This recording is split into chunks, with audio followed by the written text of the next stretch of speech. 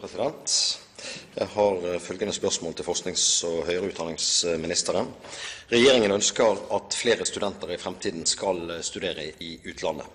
Dette forutsetter gode og fleksible løsninger for studiefinansiering for utenlandsstudenter. Et usikkerhetsmoment for disse vil være om endringer i valutakurs slår negativt ut. Lånekassen bevilger nemlig lån og stipend på bakgrunn av valutakurs beregnet flere måneder før utbetaling finner sted, og i dagens urolige finansmarkeder kan forskjellene bli betydelige. Hva vil statsråden gjøre for å gjøre denne risikoen mindre for studentene? Statsråd Aasland. Utdanningsstøtten gjennom Statens lånekasse for utdanning til studenter i utlandet gis i form av lån og stipend til levekostnader, reiser og skolepenger. Skolepengestøtten består av en stipenddel og en lånedel. Etter dagens regler blir stipenddelen av skolepengestøtten valutajustert. De andre delene av støttebeløpet blir ikke valutajustert. Det blir kompensert for økt valutakurs hvis valutaen har styrket seg med mer enn 1% i forhold til den kursen Norges Bank hadde for valutaen per 1. april. Denne målingen foretas på det tidspunktet skolepengestøtten blir utbetalt til hver enkelt student. Skolepengestøtten gjennom Lånekassen utbetales 2 ganger i året, høst og vår, og valutajustering kan foregå ved begge utbetalingstidspunktene. Tidligere, altså det vil si til og med undervisningsåret 2001-2002, ble også støtten til reiser og levekostnader valutajustert.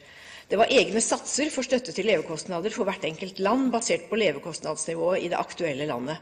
Dette systemet ble vurdert som lite oversiktlig for studentene og administrativt krevende for Lånekassen.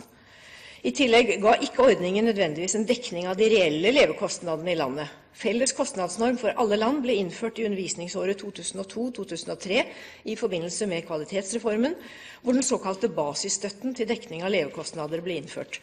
Valutajustering ble videreført bare for stipenddelen av skolepengestøtten. En sentral begrunnelse for dette var at den nye felles kostnadsnormen var basert på kostnadene til livsopphold i Norge, som objektivt sett var høyere enn i nesten alle andre land.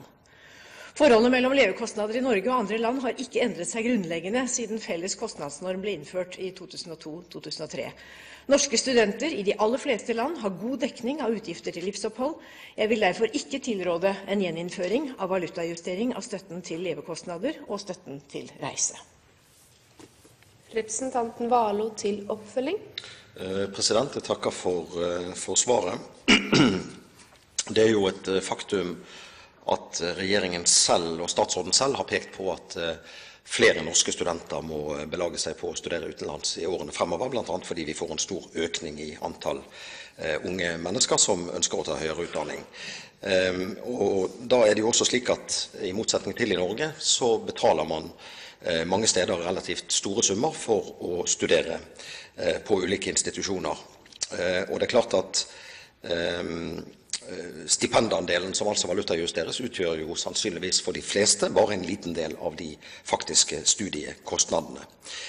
Og da håper jeg jo at statsråden vil se at i en tid hvor kanskje valutaen svinger kanskje mer enn på lenge, så vil dette skape problemer for utenlandsstudenter. Jeg har fått opplysninger fra flere som sier at disse forskjellene utgjør flere tusen kroner, også per semester. Så statsråden må si noe om hva hun tenker å gjøre med denne utfordringen. Statsråd Aasland. Norske studenter har meget gode ordninger i utlandet, sannsynligvis bedre enn omtrent alle andre. Og det enten man justerer eller ikke. Nå justerer man altså stipenddelen.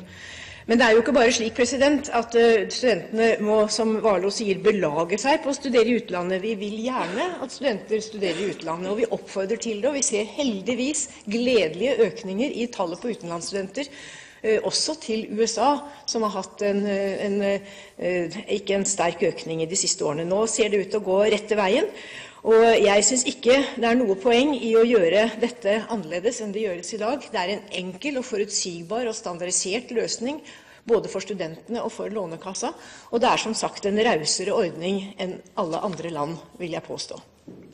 Representanten Warloe til oppfølging. Takk, president.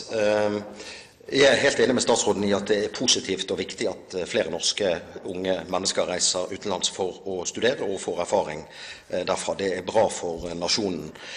Men det er jo nettopp det at dagens ordning ikke er forutsigbar for disse studentene som er utfordringen og problemet, og utgangspunktet for mitt spørsmål. La oss si at man får til sammen 100 000 kroner utbetalt i løpet av et år som skal dekke faktiske kostnader i det landet man studerer og på den institusjonen man studerer, og så blir altså bare under en tredjedel av disse kostnadene valutajustert. Da vil altså en stor endring i valutaen slå ut med flere tusen kroner for den enkelte student. Det er etter min mening ikke holdbart. Og så vil jeg spørre om statsråden er villig til å se på rammene for utbetalingen til hver enkelt student, ettersom det jo er slik at det er billigere for Norge at disse studentene da studerer i utlandet enn om vi skal bygge opp studieplasser her hjemme.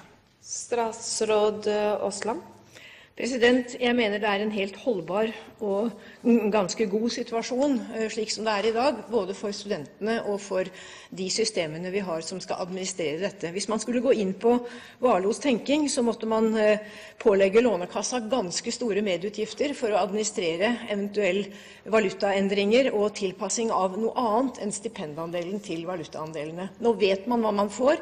Man vet hva slags kostnadsdekning man får fra Lånekassa, og man har altså tatt høyde for valutasvingningene i stipenddelen. Etter min mening er det tilstrekkelig, og vi arbeider selvsagt hele tiden med å øke grunnlaget for studiestøtten og få en bedre studiestøtteordning. Det kan jeg forsikre representanten om. Det er et kontinuerlig arbeid fra meg og mitt departement, men det har ingen hensikt, sånn som jeg ser det, å påføre oss ekstra byråkratiske administrative utgifter for at studentene skal få regulert enda flere av sine kostnader etter svingende valuta.